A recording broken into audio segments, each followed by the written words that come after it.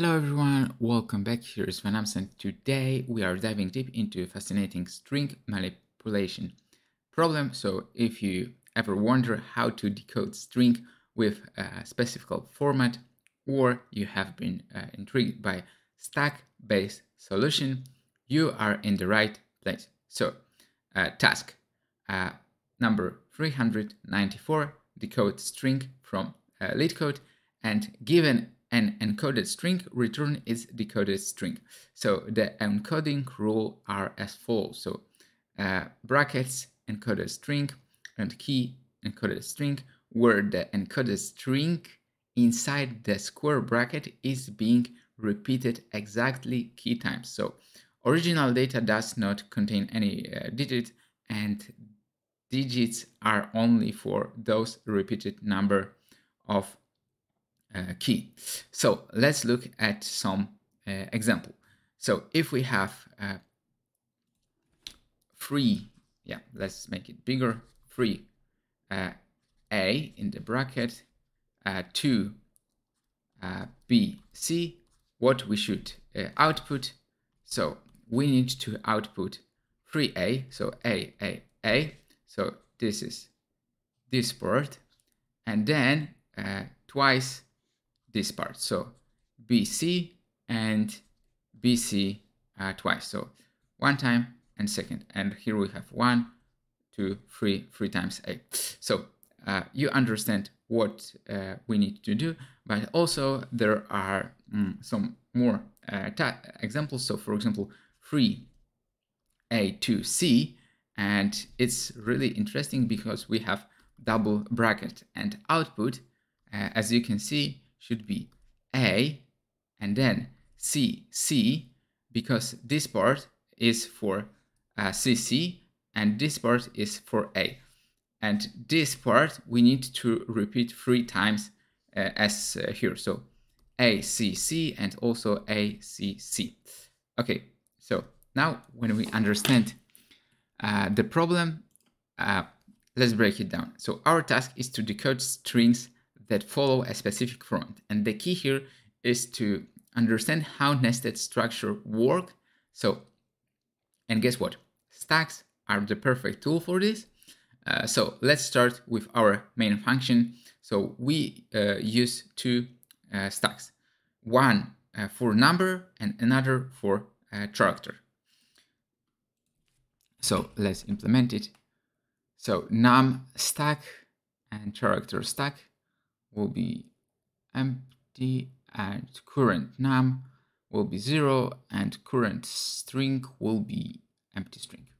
So we will also need two variables, cumulative number and current number and current string, and we are processing current string for the current string.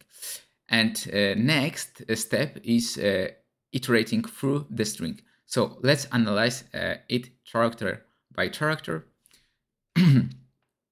So for char in S, if char is digit, current num will be current num times 10 plus int char, else it's character.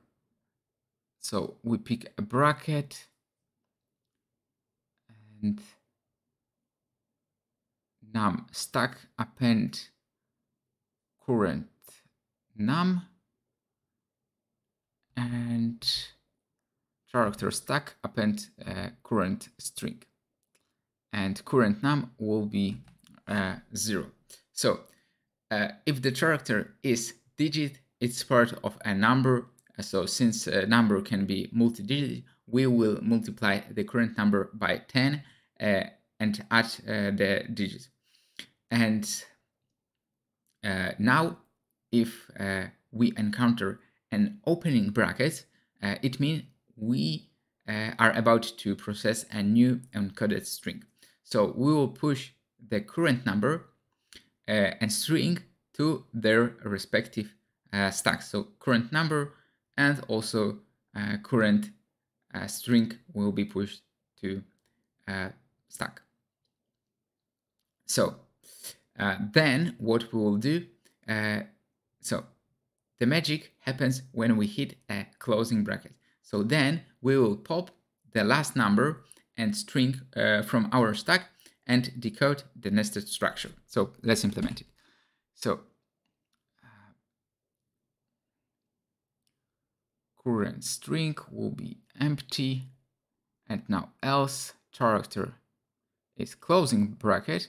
So repeat num will be num stack pop, and previous string will be character stack pop, and current string will be previous string plus repeat num times current string, and else will be current string plus our character and return current string. So any other character, so simply append it to our current string, because it could be the end character or something. So we just append it as in example. And finally, we will return a decoded string as return a current string. So the beauty of this approach is how we use stack to handle nested structure, and it's really common for task with brackets. So let's run it to verify it's working for these 3 examples. So all good. So we can submit it for unseen test cases as well.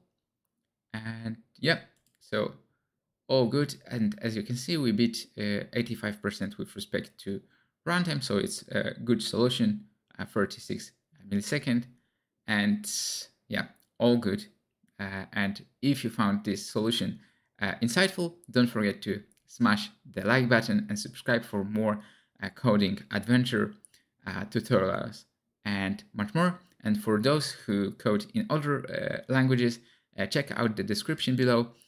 So I have also implemented it, or will implement it, in Go, Rust, C++, and much more. So until next time, keep practicing and happy coding.